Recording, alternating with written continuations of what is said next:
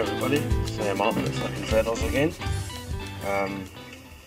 Today I'm doing another tarpon fly video. It's been a few weeks since I've done a tarpon fly.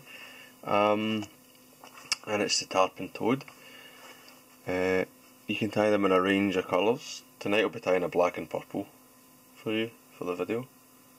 Like that. But you can tie them chartreuses, oranges. You can see they've got orange and yellow with a tiger barred zonker strip. Here I've got a sort of olivey green that's been recommended to me for the area that I'll be visiting this in my next trip. But also black and purple, like this one. So the toad is quite a small fly. Generally, I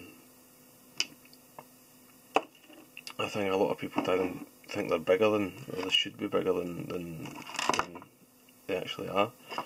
So I'm tying this on a 1/0, quite a small tarpon fly. Stick that in the bit of a groove of the jaws, get a better grip. Okay, so this is a 1/0 TMCO 600 SP, but you could use an Onaraki if you liked, and I'm just running on a bed of 6/0 purple thread. Taking it to it's just in line with the barb, maybe slightly in front. And I've got my length of zonker.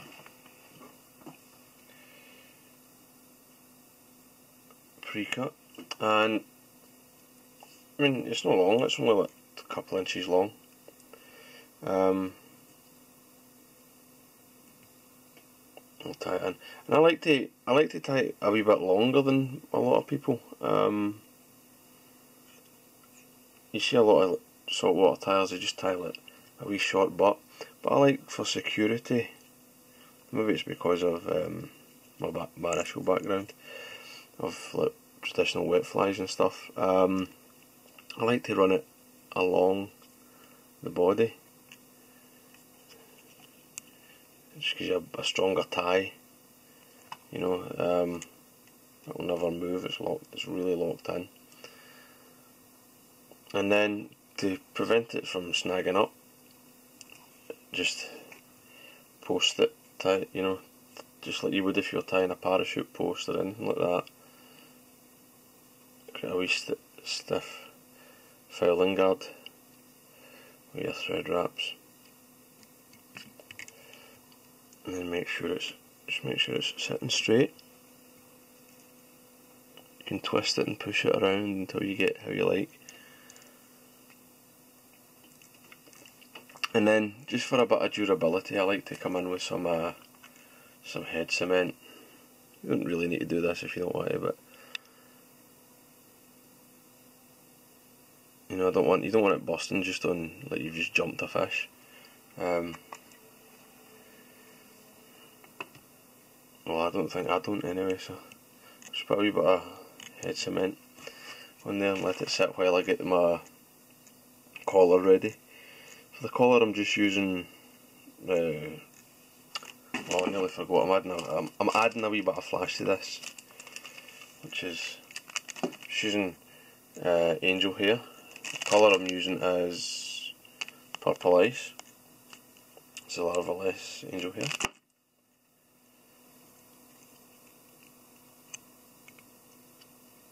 And I'll just fold it over the thread, tie it in a V, and I'll just run back to a bit level with the bottom of my snarf guard, just to make sure it's tied in, and then I'll just sort of taper it at different lengths.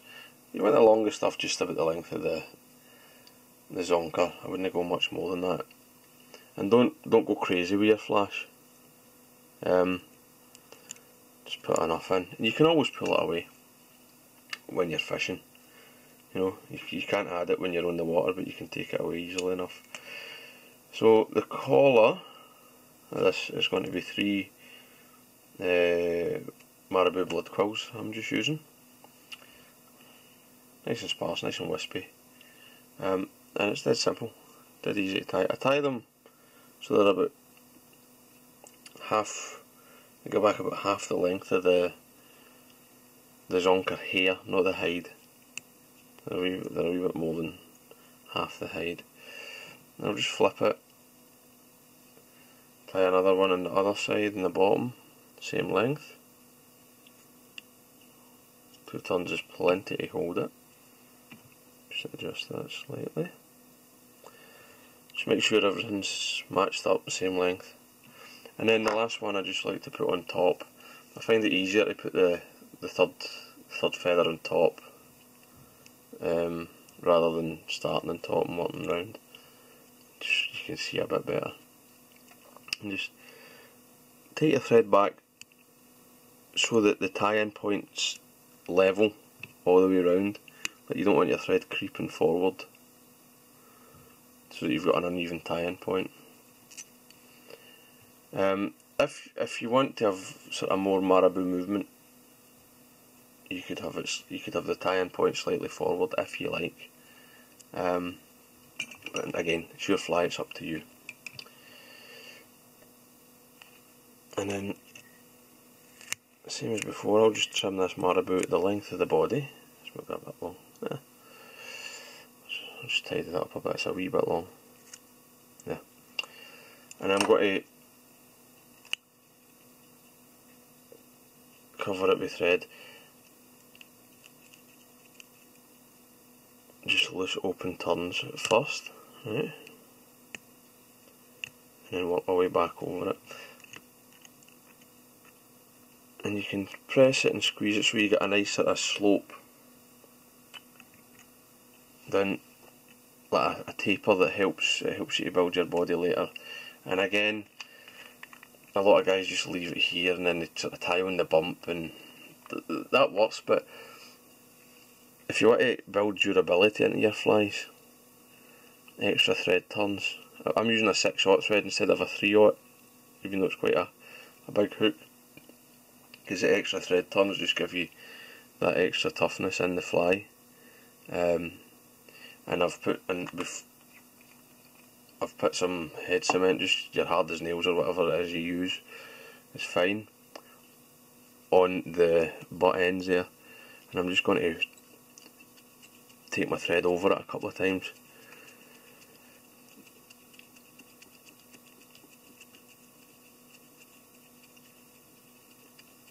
Touch and turns, get it covered up, and just get a wipe to take away any excess. It's quite good, but not quite there.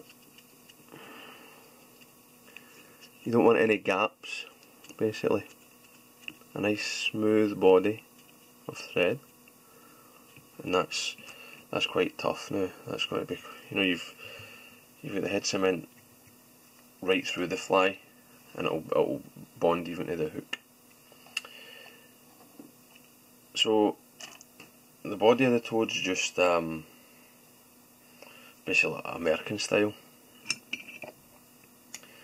If I'm tying like two-tone, you know, this is like we've got black and purple, I like to mix up my EP fibres.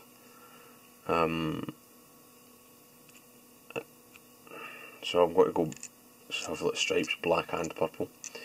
So I take my length, I don't pre-cut it, right? I've seen other videos where the guy's tying it, they're like, oh, I've cut like 5-inch long lengths. I don't know why anybody would do that. It makes it much harder to handle. If you leave it long, you've got this big bit of fibre just to grab. It makes it much more manoeuvrable. So I just took 2 wraps going one way and then pulled the end square, and 2 wraps the other way, just figure eighting, like X wraps. And then just to tighten it up, I'll pull the fibre up and back and wind the thread back just to tighten up the locking wraps there. And I'll trim it. Now trim it. Leave it fairly long, you know, like a thumbnail length or something, so that you've got plenty for trimming later. And it's just the same again. I'll turn the device so you can see it. I'll lay the EP fibre facing that way. 1, 2, 3, right? And you can quite easily just twist it and then put your thread in between. Right? It's much easier when you've got the longer piece.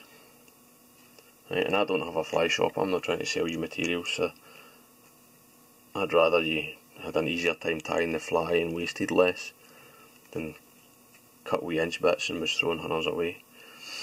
So I've gone for 2 lengths of black there, 2 bands of black. Just, I like, you know, I want that black to be kind of a good band before I go and switch to the purple. And then now I'm just going to alternate all the way along. Black, purple, black, purple. And then you just repeat the process, and it's 3 or 4 times, you know. 1, 2, 3. Turn it.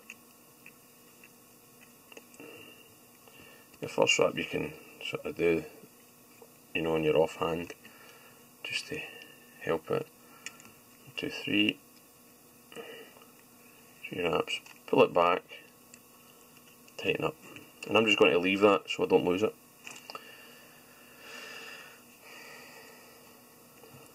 Repeat the process. 1, 2, 3.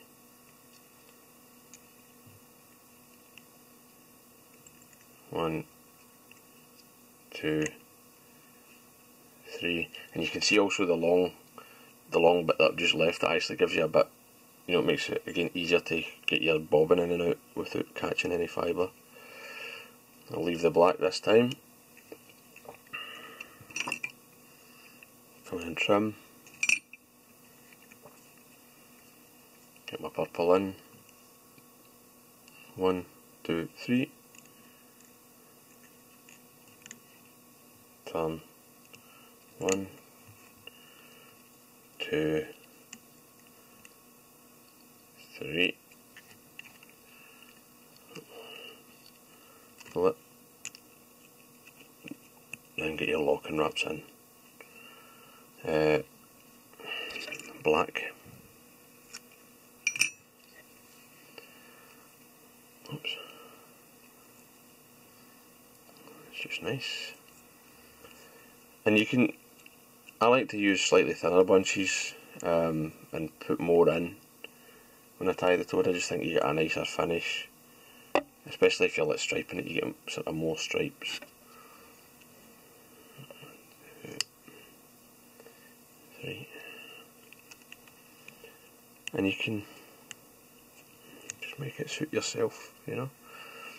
That's fine. I'll just leave that there. So if you just sort of do that and tug it back, it'll sort of sit for you. And then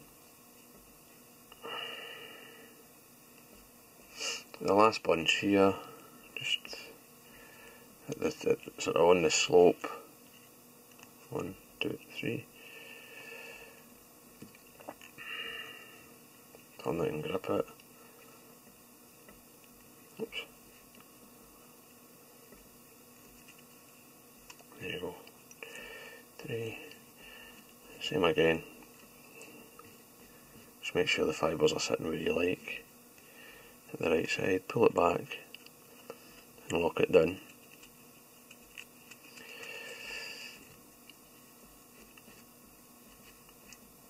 Now, trimming it's up to you when you trim it. I kind of quite like to trim it before I get the eyes on. Just for my own sake, really. I find it much easier, but you can tie the eyes first and then trim. But what I like to do is I just sweep all the fibres vertically,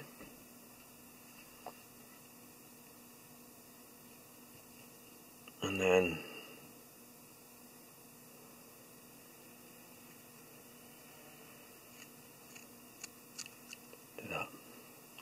It gives you a nice even body.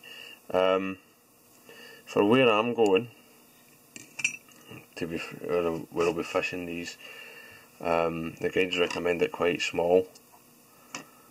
You could tie them bigger, but I've trimmed it. I use roughly like a spool as a guide, you know. I can sort of make it just a wee bit weird than a spool, or just roughly the size of a spool if I sit it on top. That lets me know I've kind of gauged the size just about right. So the last thing, and this I would say is optional really with the toad, is the eyes. Unless you're tying a weighted toad, maybe for another species, I would just, this is optional. If you're weighting it, then obviously you're going to use bead chain, but I'm using nylon or plastic eyes here, just figure eighting them in quite simply. There we go. And then a couple of finishes just to hold it. And another.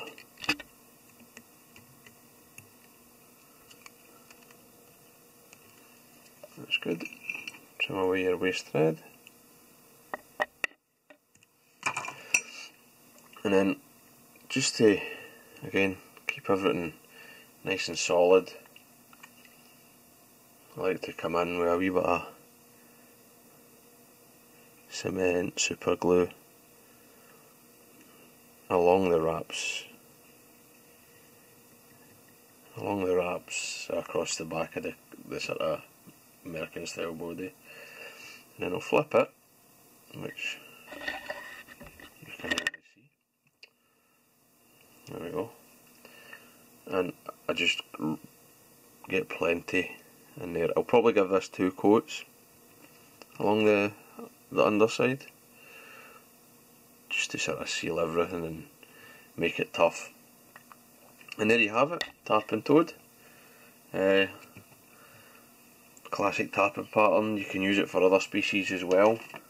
I quite like tying smaller ones for like wee honeycomb grouper, any sort of some of the smaller jacks and stuff, mangrove jacks, things like that.